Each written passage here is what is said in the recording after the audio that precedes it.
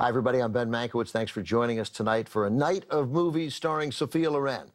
An international star, soon after stepping in front of the camera, Loren proved early on that she was much more than a beautiful young actress. She proved quickly that she was an actor with uncommon depth who somehow remained accessible and relatable on screen despite being perhaps the most attractive human being in the recorded history of time. She cemented her status as a serious actor when she earned an Oscar for the performance she gives in our next movie. It's from 1960, Two Women, a crushingly honest story about a mother and daughter trying to survive in Italy during World War II. And joining me to discuss the film and Sophia Loren is Eduardo Ponti, Sophia Loren's son, Carlo Ponti's son, and an accomplished filmmaker himself. He has also written a new book of poetry, Letters from a Young Father. Eduardo, welcome back. Thank you. So let's talk a little bit about Two Women. Where was your mother in her career at this point? My mother had starred in a string of successful comedies at this point. And so she was already a bona fide star, but she was not yet truly respected as an actor. Bona fide star almost entirely in Europe. Yes, absolutely, yes. So what would make a director like Vittorio De Sica think that she was capable, and he obviously understood her talent as well as anyone? Yes. What made him think that she could carry this picture? He didn't at first. The role of Cesira was offered to Anna Magnani. And when my father and De Sica paid a visit to Magnani to tell her that they wanted my mother to play the role of her daughter. So people understand, in the novel, the mother is in her 50s. Correct. And the daughter is in her 20s or 30s. That's right. So it was, it was understood that they were going to do this double bill, Sophia Loren, Anna Magnani.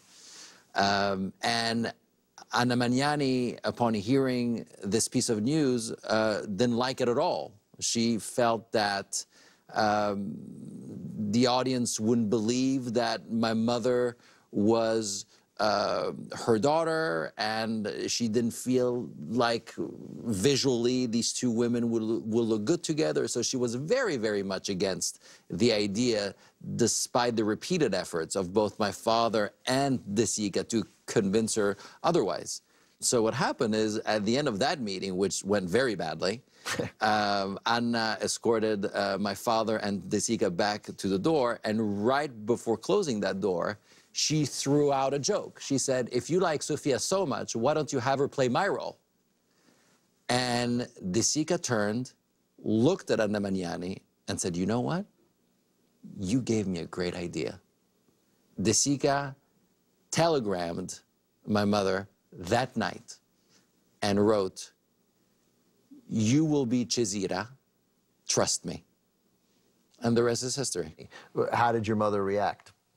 Well, she always reacts the way that she does. How am I going to do this? How am I going to wrap my mind, my heart in this role?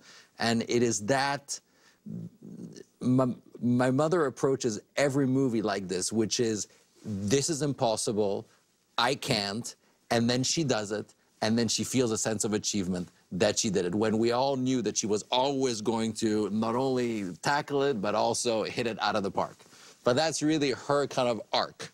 Was she seeking to get away from being perhaps typecast as a star in mostly just comedies? Did she want to challenge herself dramatically? Yes, because she's an artist, and artists want to challenge themselves. And you know, what was very beautiful is how they had such a connection, De Sica and my mother, that all he needed to do was to set the tone of the scene through the way in which he said action. How do you mean? So if it was a scene that was funny, full of energy, he would say, azione, like with a lot of energy, with a lot of kind of vitality. And in scenes that were much more emotional, he would just, very quietly, azione. And that gave her, like a conductor giving that cue, that gave my mother the emotional cue of the musicality of that scene. other actors certainly worth noting deliver very impressive performances. Jean-Paul Belmondo. Yes.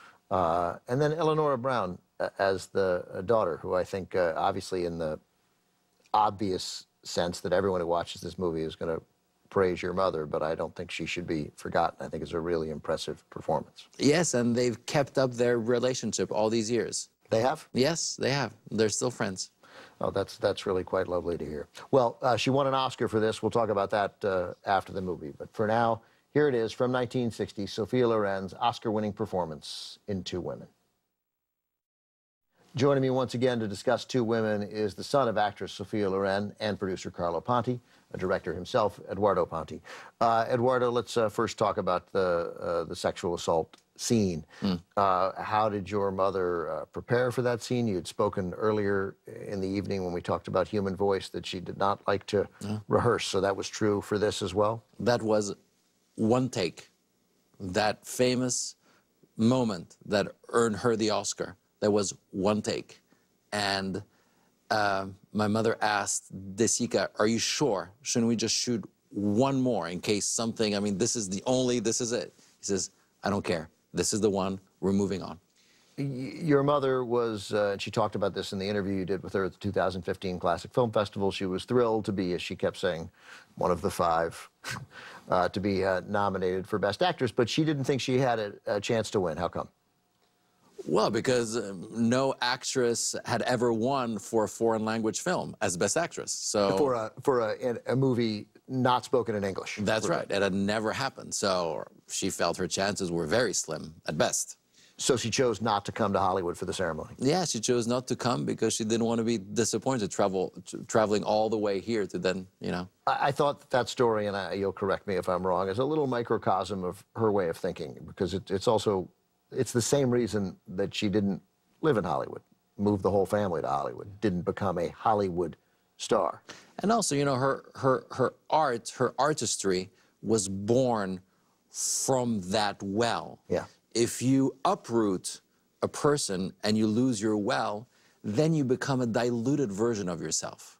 And she might have become a diluted version of herself if she had decided to live here. So she doesn't travel for the Oscar ceremony, and then the night of the Oscars, she was aware, obviously. That she was aware nobody was sleeping in the house, and they spend the whole night waiting for a phone call to come or not to come, and 6 o'clock in the morning comes around, and they think, well, somebody should have called us by now, which means that, Sophia, you lost. So they're about to go to bed, disappointed, pretending to be happy that she got nominated, but she really wanted to win an Oscar, when the phone rings. And my father picks up the phone, and it's Cary Grant on the other line, announcing that she won. And my mother always tells us, it was very funny, because my father didn't speak very good English, and so he kept on saying, she win, she win, she win. And, you know, and he was in his robe, and you have that famous picture of my father in his robe and my mother there opening a bottle of champagne. And, at 6:30 in the morning. 6:30 in the morning, and, yeah. And the Cary wanted to be the one to call. It's really, that's nice. Yeah. All right, Eduardo, thank you so much. We appreciate it. Up next, Sophia Loren stars alongside Paul Newman and David Niven in a 1965 comedy directed by Peter Ustinov.